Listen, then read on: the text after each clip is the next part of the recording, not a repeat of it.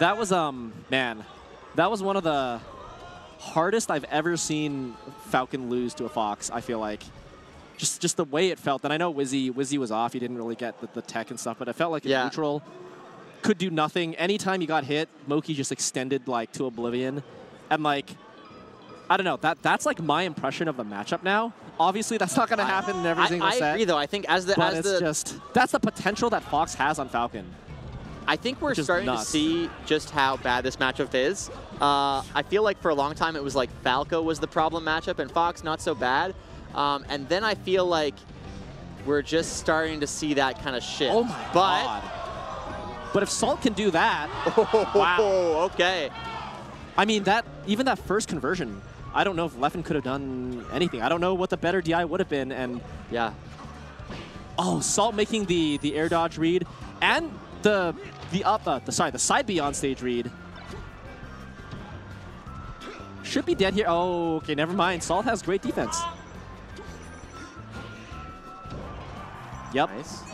It's going to be it. Okay. Yeah, Leffen answering back, but wow, what a strong start from Salt. Yeah, definitely. Oh, okay. The jab. Yeah, the jab to make it so you couldn't kind of just do the fast fall to ledge. It messes with the timing. Yes. Because it's like, you get the jab. I think maybe it's like if you delay the fast fall, expecting the jab, it's like maybe you can get to the ledge somehow. Oh. Like, that's that matchup specific stuff. Oh, yo! The Ganon. Yeah, the Tipman.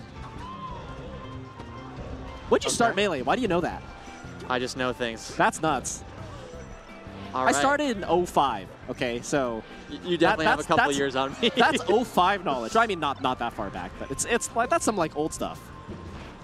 All right, beautiful drill grab though.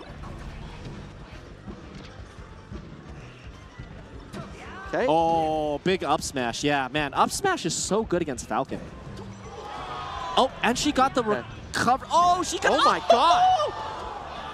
Randall felt like it was in the picture and we were just being baited. Like, still beautiful coverage from Salt, but 60%, that's a lot. Misses the fastball, that's it. Oh, Salt. Leffen with a baby fist pump there on the side. Deserved from Leffen. No response from Salt. She is frustrated with, I think she thought maybe she got the fastball input. I didn't really see the input that she was kind of making on screen. Yeah. I looked away for a second, but...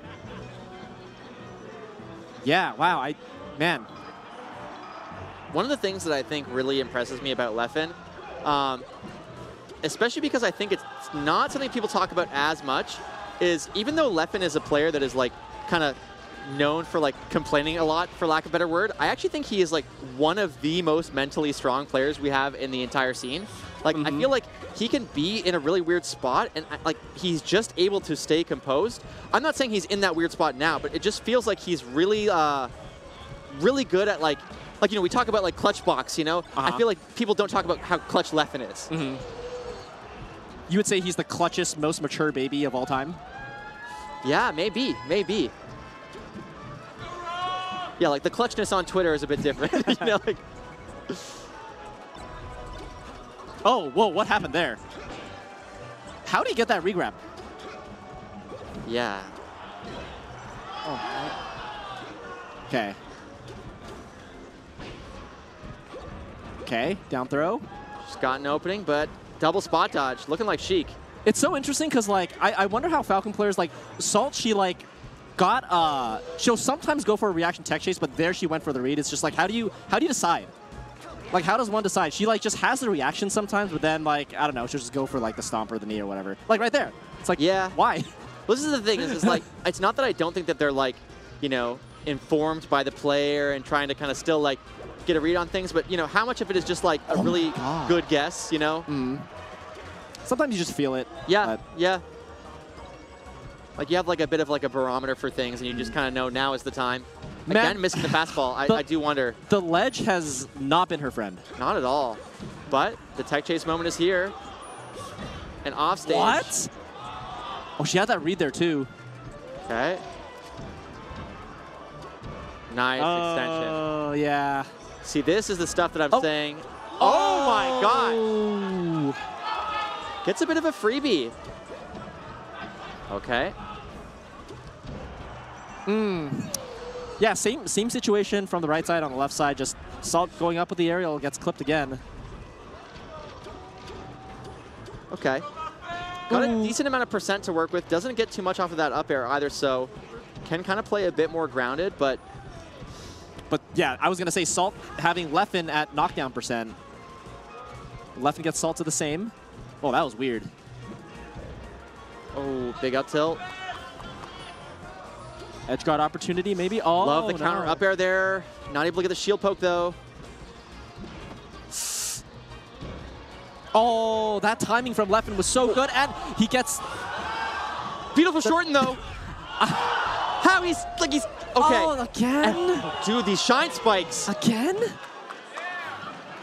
you see what I mean by clutch? Like, I feel like... No, you're right. It's something that, like, every top player has. Like, but I feel like there are situations where, like, oh, no. You know that moment in Genesis where Scar screams, oh, no, for Leffen?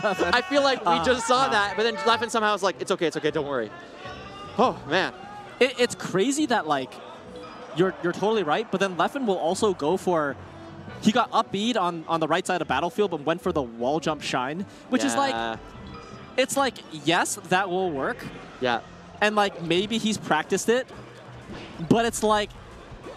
That feels like a gamble. It's like Leffen, despite being who he is still down a gamble in like a last stock, like weird pseudo, like flowchart situation. No, I totally agree. Hype. That's hype. That's what I crazy. mean. Like, I feel like he kind of has a reputation for sort of being like optimal, but I feel like it's his decisions and ability to kind of commit to those types of things that have made him the player that he is. But oh, good DI from Leffen there. Really good DI. Say, yeah, getting out of the back air knee. And I gotta say, just from the body language, like Salt looking a little flustered, and I feel like with someone like that type of playstyle, it's like I feel like you have to be feeling yourself. I was about to say, well, you really right? need to be kind of feeling yourself confident. But at the same time, I think if you're Salt, when you hit that one like kind of clip, like you just snap back into it, like it feels like as you're kind of pulled out of it, all you need is like a little bit of momentum, and then suddenly things look good. So great jab. Okay, beautiful call out in air though. Gets back to stage. I like going back to center there, but jab up smash. Jab up smash. These double jump aerials back to the stage has been working out for Salt, I think the last 2 or 3 times now, but still very call outable. Okay, another knee. Okay, yeah, I loving the adaptation from Leffen. Doesn't get the good DI that time. Salt evening it right back up. Yeah, I like Salt relying on platforms a bit more. Trying to kind of catch Leffen jumping, catch Leffen in bad spots, and then kind of leveraging Falcon's ability to just kind of like cover half the stage in a second. Okay. Falcon sitting on a platform is not really approachable. I think Johnny is also someone who comes to mind who's really, really good at it as well. Like, look at this. It's like, what is Fox's path? Like, Salt did get outplayed there a little bit, but it's still very hard for Fox to win that situation. Whoa. Yeah, especially when you have access to kind of like a really quick fall speed, you can kind of just suddenly get to the ground. And then all your aerials are so fast, too. Definitely an overcommitment, but amazing DI there. Gets the slide off, but Leffen is ready for it. How is he ready for that? It's crazy that both of them were ready for that situation. Yes, it was just so quick and so niche, too. Okay. Oh, Salt had the right idea. Oh, okay, my God. Okay, we're still going, though. Bold tech in. No. Oh, my God, it just keeps happening. Dude, how? What? I don't... Yeah, like, if there was one thing that stood out in the set, it was just not getting the ledge off of a shine, which is not typically a problem you would see at this level of play. Yeah, literally just that. Like, oftentimes it's some neutral mix-up or not knowing how to get out of some, like, weird, I don't know, combo or things setup. Like jabs and stuff like we pointed out where it can kind of throw off your timing. But, I don't know. It's gonna cut to some replays though. We had more than a few clips there. Maybe we'll get to see one of the missed. Okay, this was the opening combo, right? Yeah. And then I think she gets like the reverse knee right there. Really good knee. Yeah, it's like she's just pressing down either too early or too late. Okay, that was the jab. Yeah, that was good. That's legit. Yeah. That was legit. That was earned. And there, yeah, the tip in, like you said. getting the jump.